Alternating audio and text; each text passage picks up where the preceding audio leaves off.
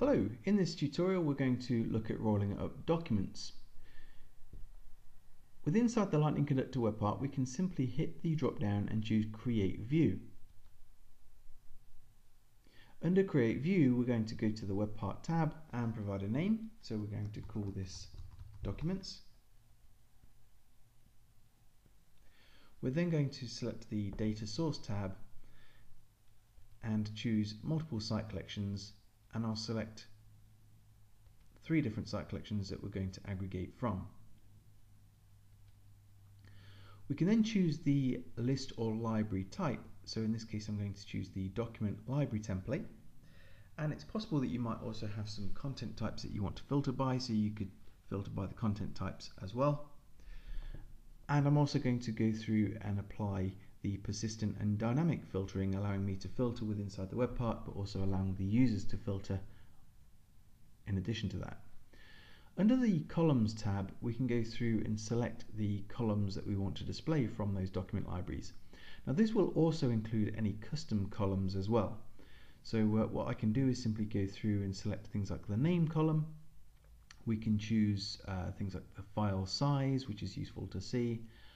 We could see who created the document, when it was created, and we can also see when it was last modified. Once we've selected those columns, we can drag and drop them into the order that we want them to appear in. So I'll drag the name column all the way up to the top. We can start to set the display format as we have done for the other views. So on the name column, I perhaps want to hide the file extension. I don't need to see that. We could set the created date to be a short date, the created by to show the user's presence, and we could show the file size maybe in megabytes instead of kilobytes, and we can also set our modified data formatting as well. We can group by multiple columns. We could also sort, as you've seen in previous videos, and we can also filter as well on each of those columns.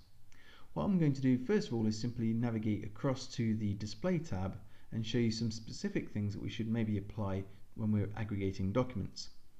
So we're going to set the items per page to 100, and in here we're also going to group by folders, and we'll hide any empty folders. We're going to set the group initial state to collapsed, and we're going to show the document icon. So all of these are very relevant to what you would consider doing inside a document library rollup. The linking column we're going to set to the name, the file leaf ref column.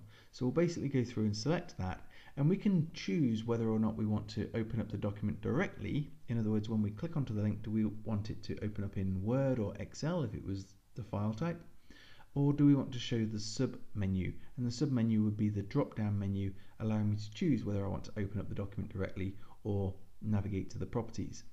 I personally prefer to navigate to the properties anyway, so that the user can then decide whether they want to edit the properties there and then, or also go through and open up the document and have access to other things like checking in and checking out the document from the ribbon. So now that we've done that, we're basically going to click Save, and we have 100 documents displayed on the page here. So as we scroll down we can see all of those documents and open them up, and notice we've got 12 pages of documents here to have a look at. One of the things you might consider doing before rolling up documents is just check on how many documents are actually going to be included. So what we could do is go through and configure the view again, and in here under the web part tab we can show some statistical information. This is not something that you want to leave selected, but it's useful to see before adding this web part into production. So as you can see, the entire rollup is taking around about 4 seconds. That's rolling up from 94 lists and including 1,243 items. Now that's something we could certainly improve upon, but one thing to notice is when we refresh the page loads and then the Lightning Connector rolls up the content afterwards. So it's not interrupting the page load time, albeit we'd probably still want to see that content a little bit quicker than within 4 seconds. So if we go through and configure the view one more time, one of the things I can do here is enable caching, and we can set the expiration timeout as well. So obviously as new documents are created or documents are modified, we want to reflect those modifications or those new documents within the view of the Lightning Connector. But every 10 minutes should be short enough to be able to see those changes. So we'll set that as our expiration timeout, and I'm going to hit save one more time.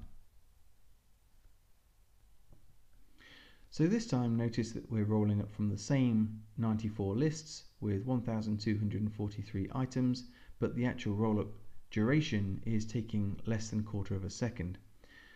So let's get rid of our statistical information. So by clicking onto the Web Part tab, we will deselect the statistical information option, hit save, and now you can see as we refresh the page that those items are being rolled up extremely quickly indeed, and nobody's going to complain about the performance of a roll up across site collections.